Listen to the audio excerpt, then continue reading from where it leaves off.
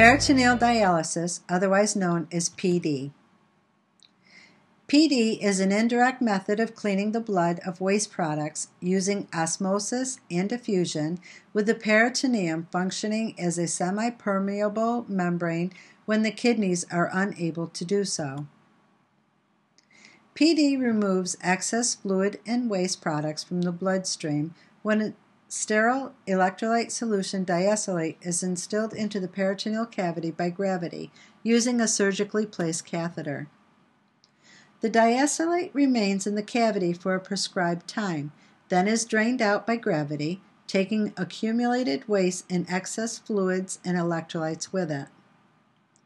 Diacylate solution comes in 1.5, 2.5, and 4.25% dextrose concentrations.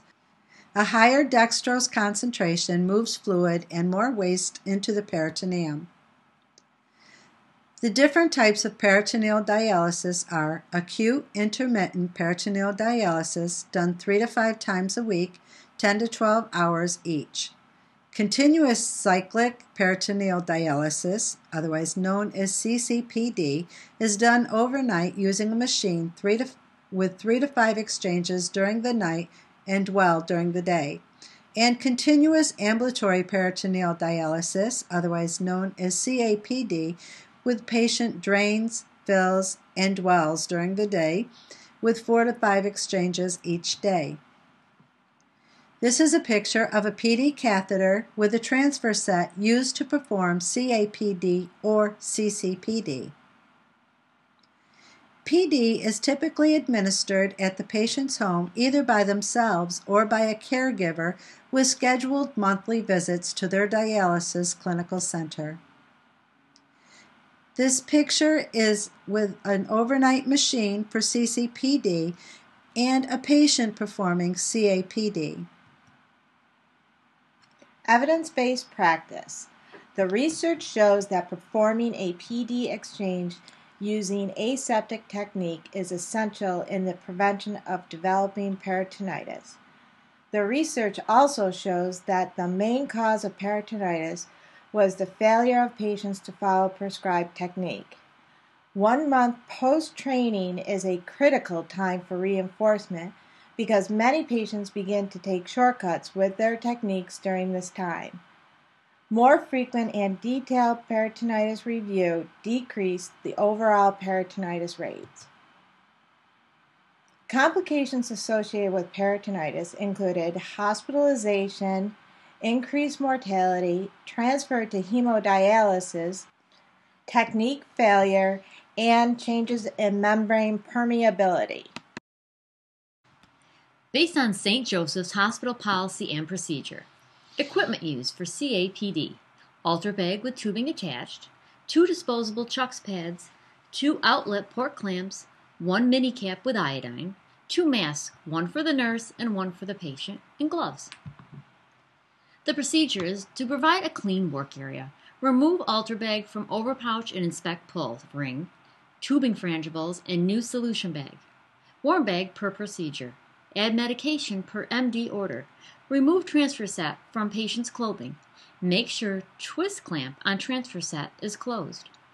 Place a disposable chucks pad under the transfer set to protect the patient clothing. Apply the face mask.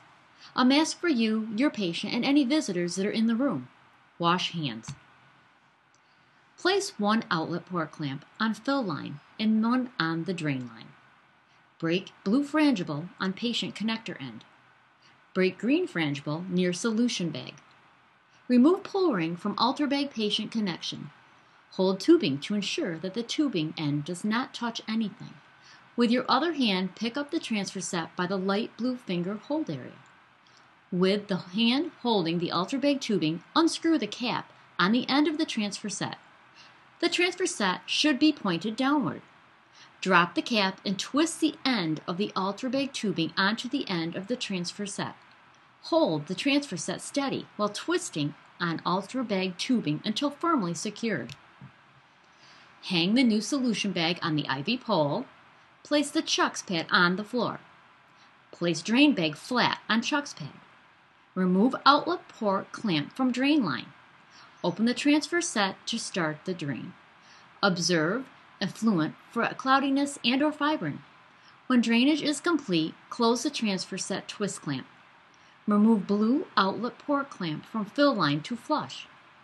Allow new solution to flow down fill line past the Y junction with the drain line.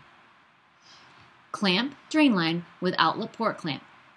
Open transfer set twist clamp to fill patient with new solution.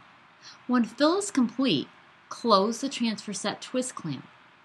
Clamp the fill line with second outlet port clamp. Open mini cap package and check the sponge cap visually for wetness. Hold onto the light blue finger hold area for the transfer set and detach the ultrabag tubing from the transfer set with your other hand. Transfer set should be pointed downward. Point open end of mini cap up and twist it onto the transfer set until firmly secured. This study was published in 2008. The study proves that aseptic technique and reinforced teaching works to prevent peritonitis. Therefore, no further studies are needed.